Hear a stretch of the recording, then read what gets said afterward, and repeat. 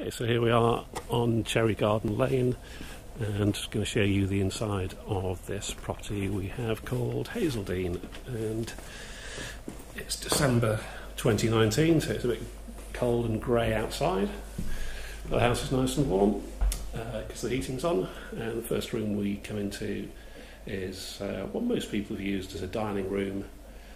It leads through into the hall and through into the lounge, which is this room here. As you can see, we've got double doors to the garden. Very nice sized room, and the wood laminate floors continue through this archway into the kitchen. And it's a very good sized kitchen, this island in the middle, and loads of work surface and cupboard space. 5-burner hob over there.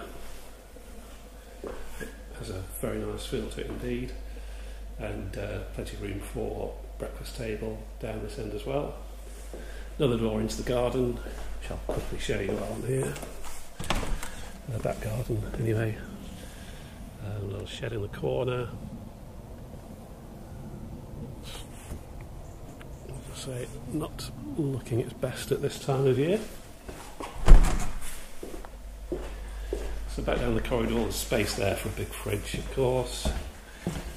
Utility and boiler room in here. There's plumbing for washing machine, etc. And the door to the side. Little inner hallway. But it's a chalet bungalow, as you're probably aware, so there's a couple of bedrooms downstairs. One at this side of the corridor, and one at that side. In theory, that's the front door. I usually use the side door, which we came through, but that is the front door. And you've got a shower room for the two downstairs bedrooms. Nice big shower. We scoot through the middle hall. There's a bit of storage there on the left.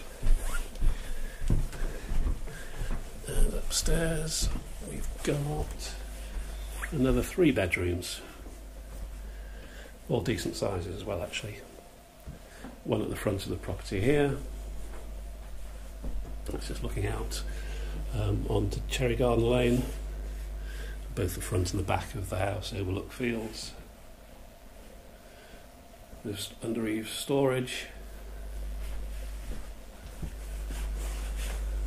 Bathroom is next, again with a nice separate shower cubicle in there.